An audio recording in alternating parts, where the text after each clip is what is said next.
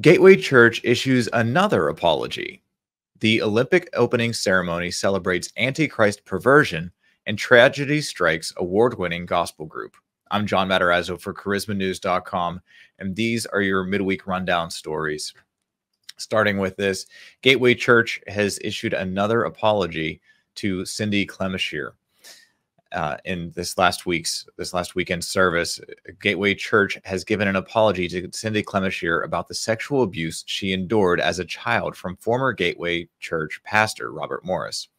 Gateway elder Trey Wilbanks gave the apology to Clemishire before the start of the July 27th message at the church.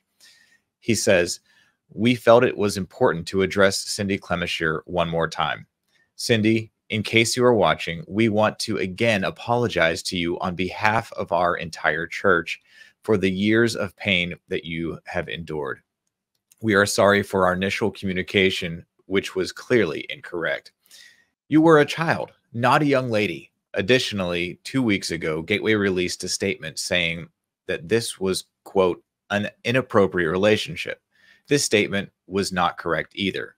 To be clear, we believe that this was sexual abuse of a child. Any description falling short of that does not reflect our position. I'm sorry that we got that communication wrong. Right now, Max Lucado and Joachim Lundquist are set to take on interim pastoral responsibilities for the next 6 months at Gateway while the church searches for a new senior pastor. Joachim Lundquist has a book coming out soon called Shine Your Light. And I recently released an interview that I did with Max Lucado for his children's book, Just in Case You Ever Feel Alone. You can see that on our YouTube channel. The link to read this article is in the description for this video. Our next article is by Dr. Michael Brown, The Olympic Opening Ceremony and Celebrating Perversity. For the last 20 years, when it comes to LGBTQ people and issues, Brown says, "I have followed this simple directive from the Lord. Reach out and resist."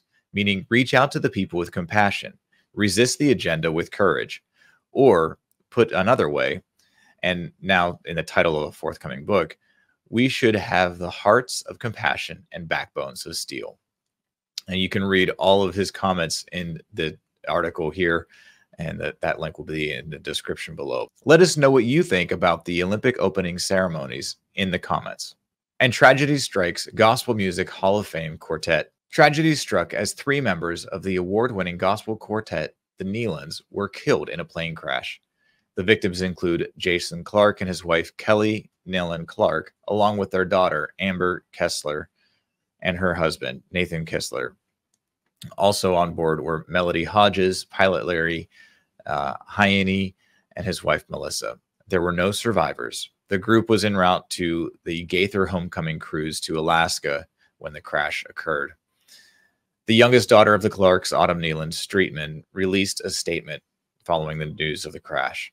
"As many of you have heard by now, my father and mother, Jason and Kelly Nealon Clark, along with my sister, Amber, and brother-in-law, Nathan, as well as our dear friends, Melody Hodges, Larry, and Melissa Hyene, were involved in a tragic plane crash on Friday."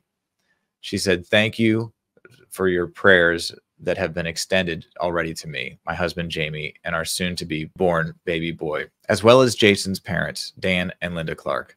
We appreciate your continued prayers, love, and support as we navigate the coming days. Please keep the families in your prayers as they mourn." I'm John Matarazzo for charismanews.com.